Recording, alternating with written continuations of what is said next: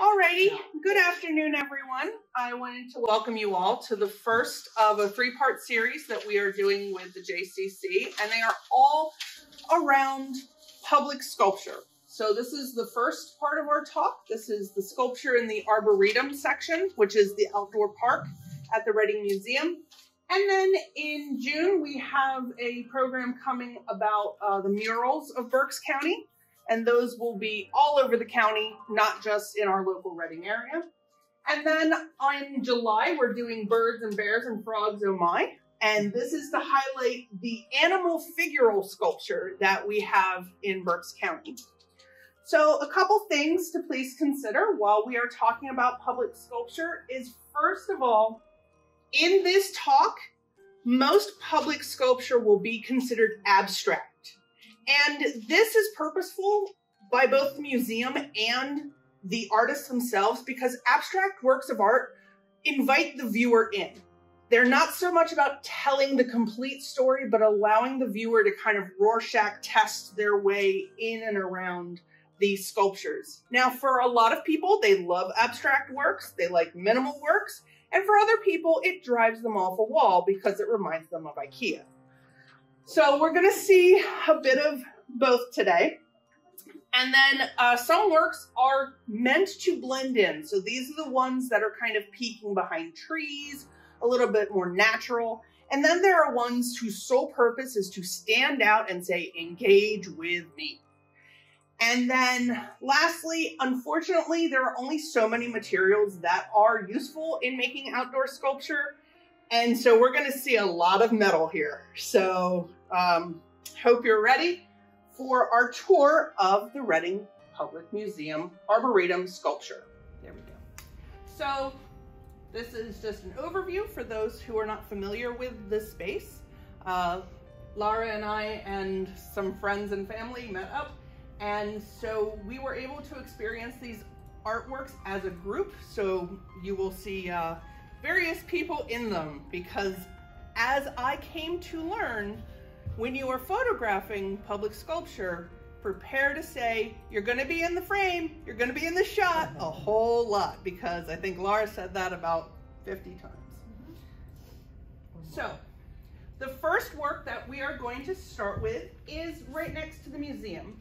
So we're kind of doing a start at the museum and come around type. So if you'd like to follow along on your maps, we are just in front of the museum here.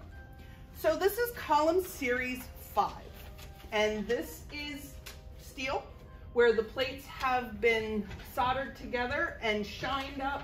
Now this particular piece has been painted white so that it stays neutral. This is commenting on a type of two-dimensional artwork called a prone, which is by Liszewski, and he really wanted to discuss and discover how it would look for three-dimensional objects to be portrayed as moving through space, but in a two-dimensional medium. And he was very passionate about this style, and he took it into his architecture.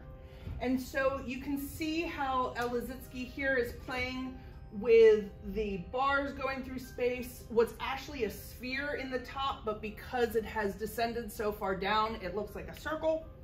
And that is exactly what column 5 is playing with. It is bringing a painting to life. And it is meant for you to circumambulate, to walk around, to see it from all the different views and angles so that you can appreciate simple forms moving through space.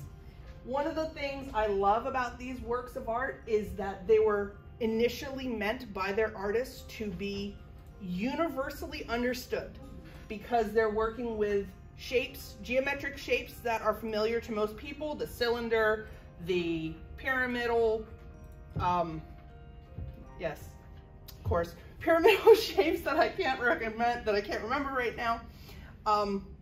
And so that's what this is playing with. Now, my only wish is that for all of these sculptures that there was more of a path to walk around them, because in order to enjoy all the different views of these sculptures, you kind of have to walk into the grass. So make sure that you have some nice shoes when you see this in person.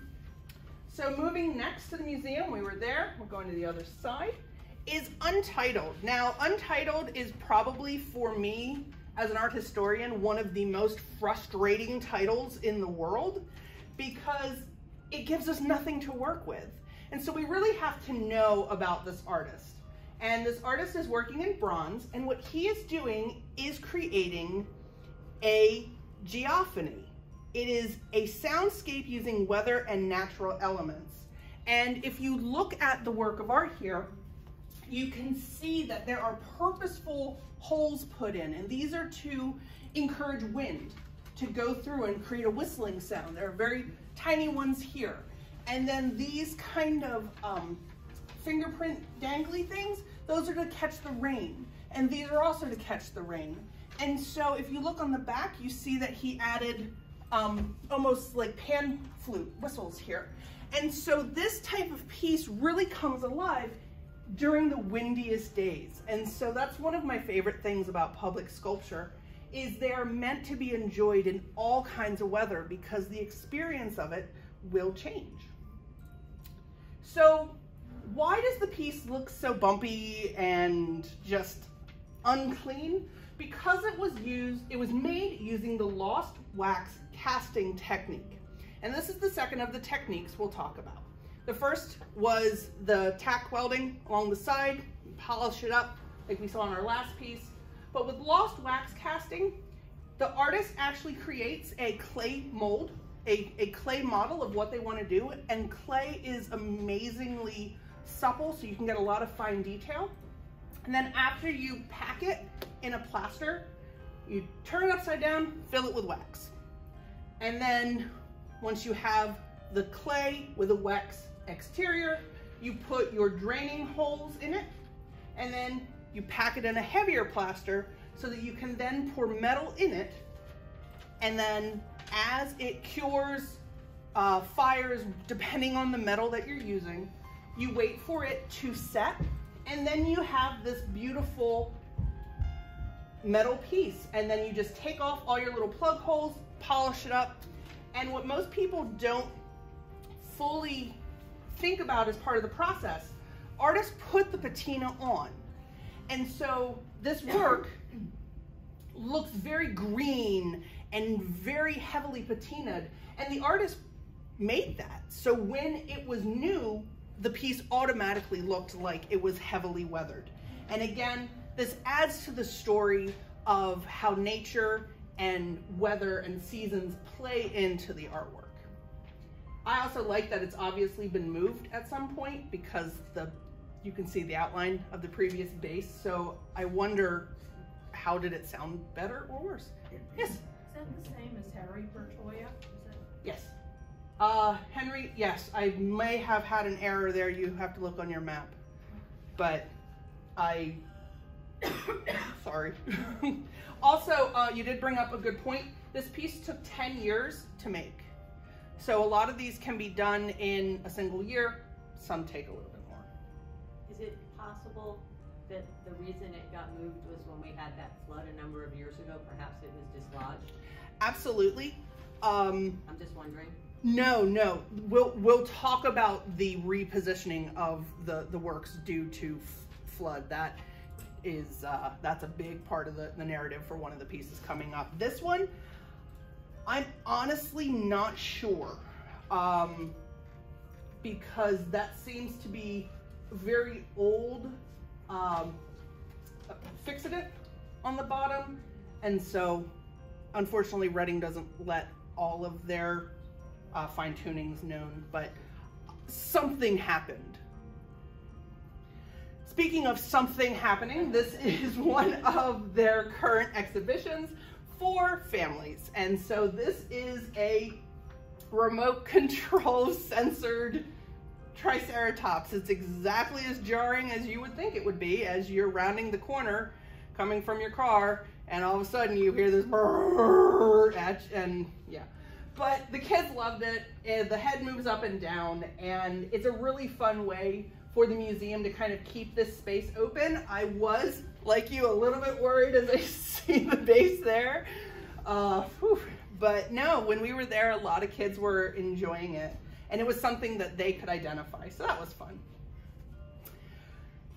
From across from the entrance, directly across in the median, is Bronze Root by Steve Tobin.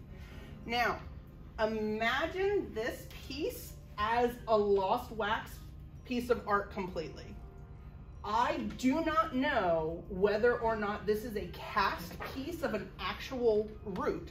Knowing the artist, I wouldn't doubt it. Or if it is handmade from his imagination, this is a fantastic job because up close you can see all the gnarls and all the pits, and it's really fantastic. The hardest part about this piece is resisting climbing all over it because it's absolutely beautiful. And I like how it adds this nice contrast to the wedding pavilion that's behind it. Also, I did want to highlight the fact that in certain angles, it plays very well with the surrounding trees.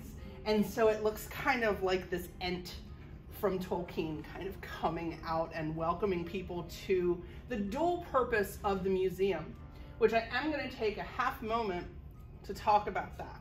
So the Reading Public Museum is actually one of the few remaining art and natural science museums left in the United States. When museums were first created, they were considered for everyone, all types of education, including moral education, history, art, science, and as museums became more and more specialized into art and science, many institutions were not able to keep up their financial backing to have both stories being told simultaneously. And Reading is one of the few that is left because of our community support that really welcomes this nature and art together. So these works of art can generally be grouped into a few major categories.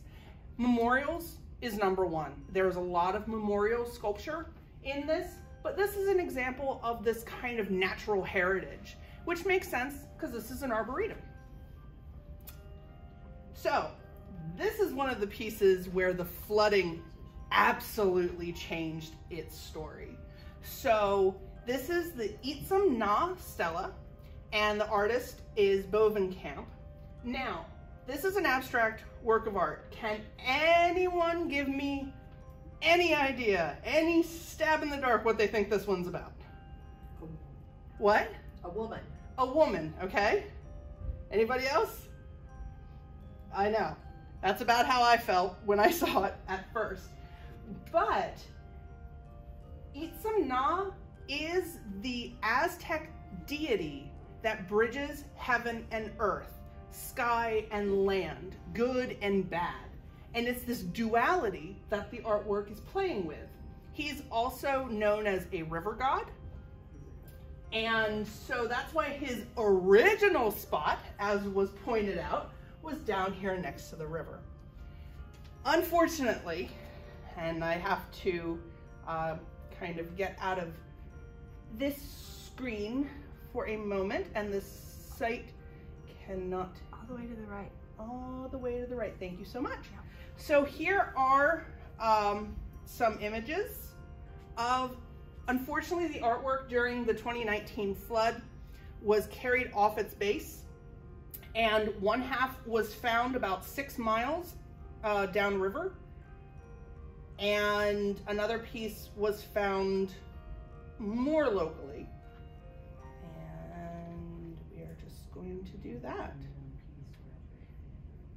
And so this is an unfortunate example of how these sculptures look amazingly heavy and amazingly weighty, but they're not. This piece in particular is steel plates with bars in the middle, and it's mostly hollow. And so that's how it looks so massive, but it was able to literally float down the river.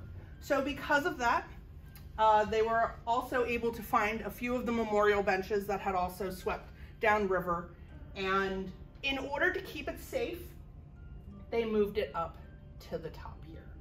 And so This piece is actually one of the most famous in the museum. It was featured in Town & Country magazine in 2008. And so this work just keeps becoming more and more relevant.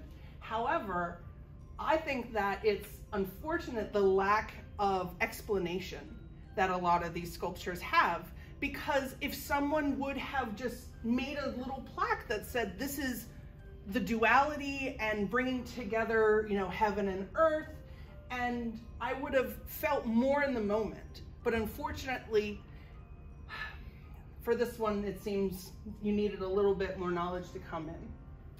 So this one is one of my favorites. And this is untitled. Again, this is a double whammy. It's untitled and no date. So for an art historian, this gives me kind of agita trying.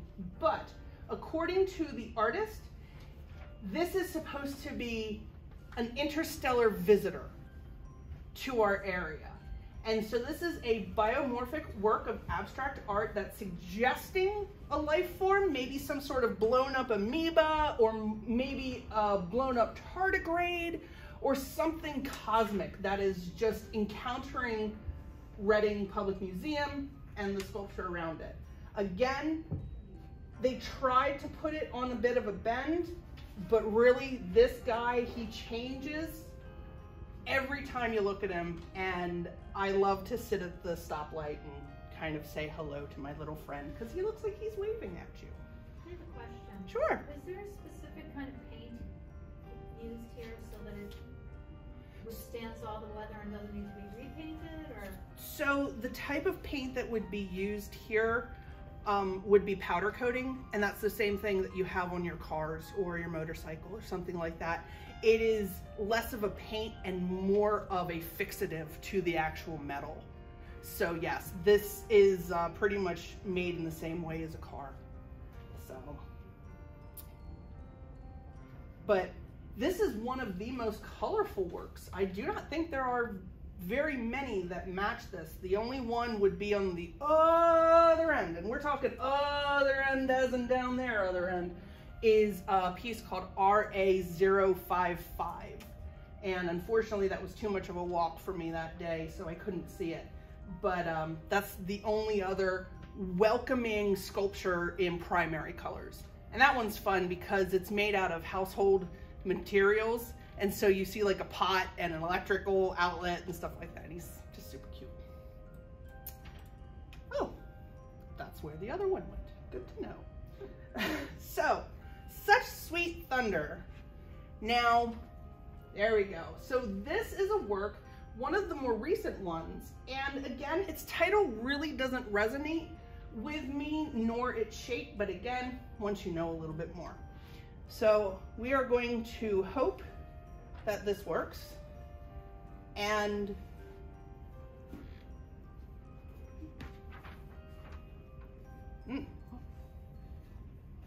oh, I hear it a little bit. So this is the song Such Sweet Thunder by Duke Ellington, if you could strain to hear it a little bit. And the song is a visual, the artwork is a visual representation of the syncopated drums along with the smooth jazz and the four movements. And if you listen to the piece, you can kind of feel the syncopation of the rivets, and you can kind of feel the jazz in this work of art. Well, again, this work was made specifically to celebrate Duke Ellington and the Berks Jazz Fest. Makes sense, right? It's right on the corner. It's inviting us and letting people know about the jazz tradition in Reading, but without any sort of label to help you out, it kind of falls flat a little, in my personal opinion. But that's also because I was not familiar with the song.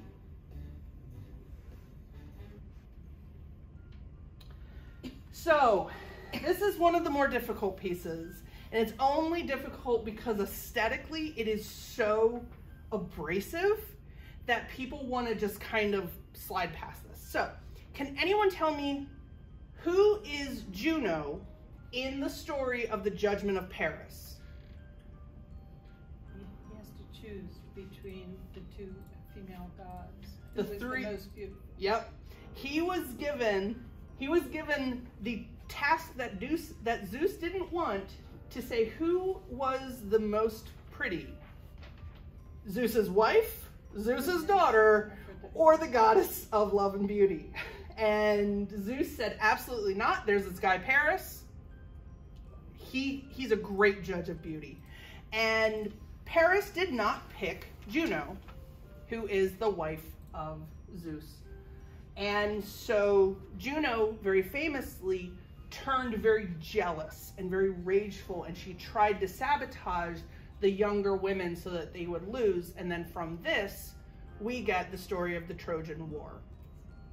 So this piece is supposed to represent the envy and the jealousy and the rage and all those really terrible feelings that we have as people that can bubble up to the surface. And that is mimicked in this kind of craggy type of representation. Now, this is Efflorescence 2, and there are a few Barrett pieces on the grounds, but two of them follow the same theme. The other one was a much earlier piece and kind of follows more structural, like the columns. But this is his more contemporary pieces in '98 and 2006. So what Barrett is doing here is he's playing with the idea of lost wax casting. He takes a slab of wax and a stylus, and he creates gestures. And then from there, he pulls the pieces out, looks at them all, and then puts them back together. And so that's what you're seeing there, his actual gestural movements through space. And so again, as you kind of walk around it and you see these appendages, and you can make beautiful images, as you can see, as they play with the trees and they play with the sky, and this kind of very light artwork that is abstract. So we've crossed over the bridge and we're now making our way down the high side. This is Centurion Marker by William Daly. Daly actually just passed away in January, so this is a very fitting tribute for him. He is more well known as a clay sculptor. He makes pots, and you can see how this very tactile clay work of his informed this stacked marker. So a Centurion marker is a memorial marker. Centurion markers have been used since the name suggests in Greco-Roman times, except this is yelling out the names of the women and men who have passed of breast cancer.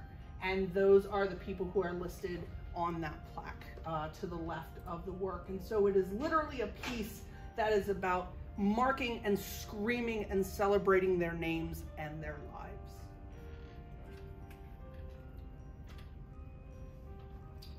So this is one of the newest pieces. This is Danse Triste, and you can see that this is around the corner. Now this is a brand new installation. This has not replaced one of the previous sculptures. Now, can someone see my immediate anxiety about the longevity of this piece? Yeah, where is it gonna start crumbling? Yes, the base.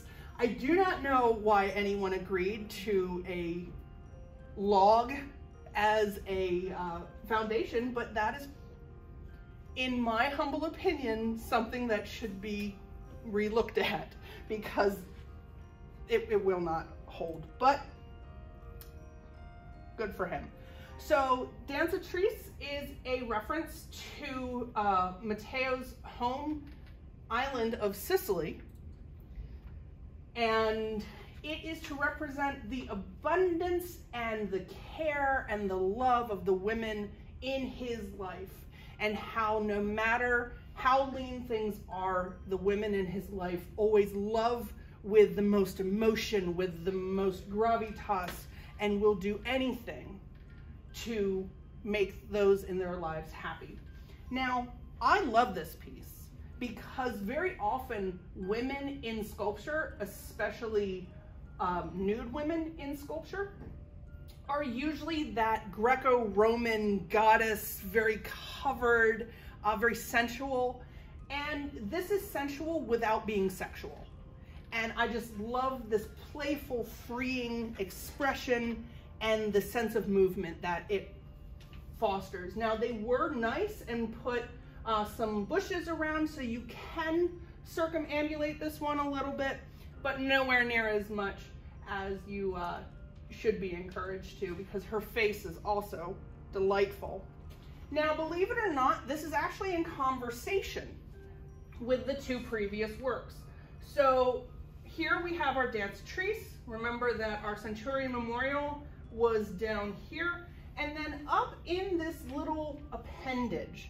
Now, for those of you who have been to the Arboretum recently, on a scale of 1 to 10 of wetness and ease of walking through this patch, especially right here, yeah, it's on the lower side, unfortunately, because there are natural springs that do open up here in order to feed the river.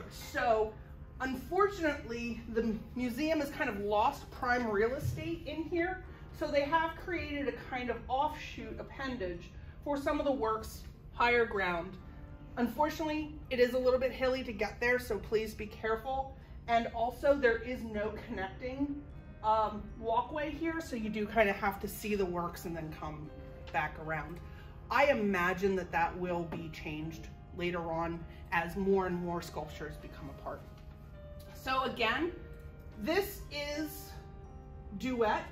It was originally conceived in 1987, but this bronze was made in 2020, making this one of the newest works of art. So as you can see, this is an anatomical representation of female body parts. And again, this is reinforcing this idea of women should be loved and celebrated for, number one, all of their parts, not just certain ones, but also this is representing life and rebirth and the womb, which is such a apt theme for the Arboretum, because as things bloom and they die throughout the year, as you see them all year long. So again, we have these three very feminine benchmarks, really, on the far side of the museum. And I think that that is a very interesting and welcomed stance to celebrate women, especially given how close it is to the hospital. And I'll be interested to know if Reading Hospital does anything specifically with women's reproductive cancers or something to make that even more of a welcoming decision. So as we continue on that little path, we have Phoenix. Of course, a Phoenix is known for its ability to do what? Yes, rise from the ashes. And so as you come up the path, you kind of see this bird, but as you go by it, you see how the ashes are fluttering up into the sky. And again, with Duet that we saw, this is very much a conversation of rebirth and healing and moving past whatever was bringing you down. Like the pelicans. Pelicans are also up here. Now, I have a question. Does anyone know what the pelican stands for in Christian iconography and symbolism? Anybody has a guess? Bringing babies. What? Yeah, that would be the store. Yeah. A small baby. Actually, it has to do with babies. So in Christian iconography and Christian symbolism, the pelican usually represents the Eucharist or the sacrifice and blood of Christ, because pelicans are thought to start attacking their own chest in order to give their blood to their babies if there's no other food. So the mother will sacrifice themselves in nature so that her babies will survive. And so that's why this symbol of rebirth and parental sacrifice is very common in certain types of Christian sculpture. On the flip side, on the other side, is not as religiously symbolic, but more architecturally symbolic, we have the herons. Now, both these pieces were done at the same time, within a year of each other in 1930s, and we're looking at the Art Deco period. And the heron was a very specific and purposeful animal to put in your architectural sculpture. And so here's the 1928 Deco plaque from the Wacker Tower in Chicago to show what I mean. And so through this single architectural plaque, you can see elements of both types of birds. Of course, we have the heron, and then around the heron's feet are these reeds that you can see are behind with the parrot, but the actual heron and the flowers and the parrots all have this curvature to it, and this sweetness and this naturalism to it that the pelicans are picking up. So the heron and the pelican are both very important birds in their Art Deco period, which is why I think a chronological tour of the sculptures would be fascinating to kind of see how the tastes change throughout the years. It would be a lot of backpedaling, and it wouldn't be the most comfortable walking tour ever, but I think it would be fantastic to see how these ideals stayed the same or changed as the museum progressed. And then finally, on this leg, there's Suncatcher. I have an antagonistic relationship with this piece because it's made of marble. And unless someone just hasn't been polishing it for a while, Suncatcher for me is a very odd term because it doesn't so much catch the sun, it just kind of frames it. But again, that's semantics on my part. But as you can see, it makes a marvelous photo op for you to have a nice face framing. Now the Suncatcher does have a conversation with another piece, the sundial. And the sundial is very close to the planetarium. And so this is another example of this kind of science-y, naturalistic, more mathematical type of art. This piece I always have to say hello to. It just makes me light up because I know it's a sun, but it reminds me of a sunflower, but it also reminds me of kind of that Raggedy Ann and Andy type sparse hairstyle. And it just reminds me of a little kid kind of peeking up to see what time it is. And as you can see, it is a working sundial when it's not cloudy. And you can tell the time, and it is just one of my favorite sweet pieces. And right next door is Lady Slipper. So this is by George Papashivli, and he also created the mother bear and cub piece that unfortunately was covered. They were doing some lawn maintenance around this area up here where Troy and mother bear and cub, because I don't know if any of you heard that, but one of the tree limbs fell on top of Troy a couple months ago and damaged the piece. So they're in the process of doing some tree cutting. So Lady Slipper. Now this is in the vein of a nature marker. It's porphyry stone, which is fantastic. Porphyry has its history in the tombs of the Egyptian pharaohs and some of the earliest Greco-Roman emperors, and the stone itself interacts with nature by changing colors as it gets wet.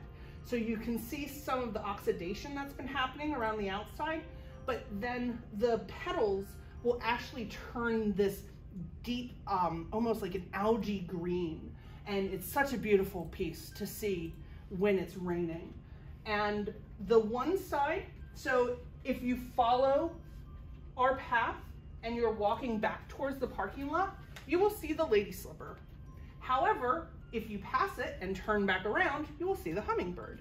So it's what I assume to be a path marker. However, this piece has a couple more mysteries. Like, the Lady Slipper is a carnivorous plant.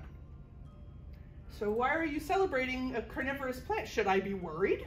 going into the auditorium? I mean, is something going, like, is this a warning plaque that I'm missing? And on the other side is this representation of a hummingbird, but hummingbirds are rarely seen with their wings flat out. And so this piece is something that you can just dive into and kind of pick apart in your own mind, and it's great fun. And I enjoy all of this. So we are going to end with the male figural representations around the museum, because two of these examples are great and one is a little problematic. So Boy with Gulls, ironically, has been moved to the spot where Itzamna Stella floated away. I do not know what it, maybe Boy with Gulls is heavier or sturdier, but I didn't notice it when we were there. So it's either tucked behind the wedding pavilion, or that space is just very suspect right now, and they're doing land water studies for it. So Boy with Gulls, we didn't see when we were there, but it could be. Speaking of which, they do move these sculptures. They loan them out, and they just come with a big crane, boop, and just move them. Some of them come off in pieces, but if you're ever around there and you see a giant crane in the museum area, that's what they're doing, just moving things around. So, good representation of male figural sculpture, Boy with Gulls. When you see that, you see, aha, there's this boy, he's playing with gulls. And then right next to Bronze Root is a loan piece from the Seward Johnson initiative, and that is Monet, our visiting artist. So this is a mixed media piece. There's some metal, there's some fabric, there's some paint, and it's approximately life-size of a 27-year-old Monet painting the Reading Public Museum. It's very cute. And it's appropriate because it welcomes you in and lets you know that, first of all, you have the art museum, and then the second piece you see is Bronze Root. So it also highlights the science aspect. Great.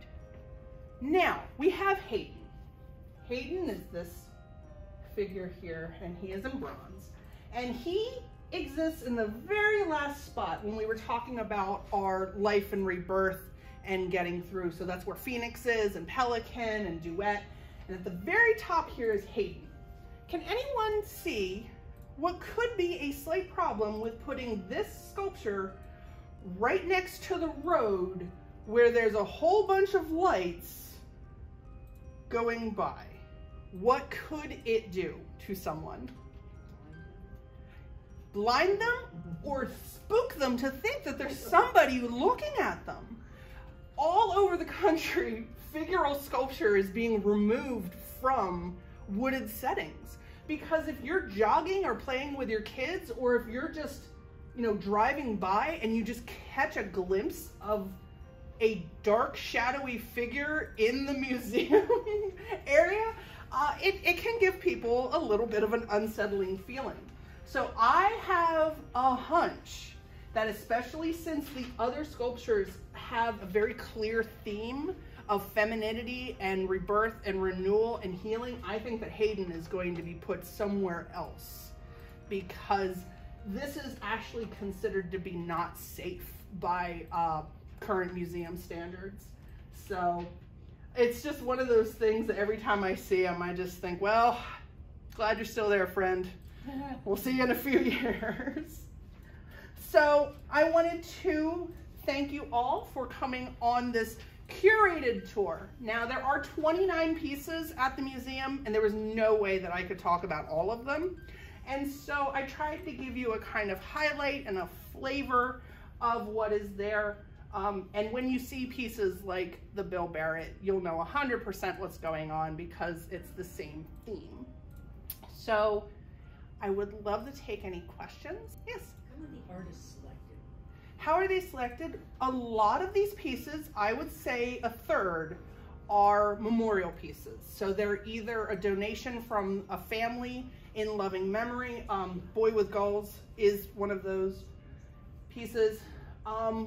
Or it is a gift from the artist, surprisingly enough. Bronze Root and Such Sweet Thunder are on loan from the artist, which explains why sometimes you see the Bronze Root and sometimes you'll see Giant Ant for a while. They're both the same artist, but they kind of get switched in and out depending on the season. And then others, very few, I would say less than 3 are actually bought by friends of the museum. And so I do not know if that is significant because that means that the Arboretum and the sculpture within are considered an autonomous group separate from the museum and their permanent collection. But yeah, a lot of it's gifts, which is magnificent that we have such a generous community. And I hope you enjoyed the Reading Public Museum and hope to see you next time for Murals of Berks County.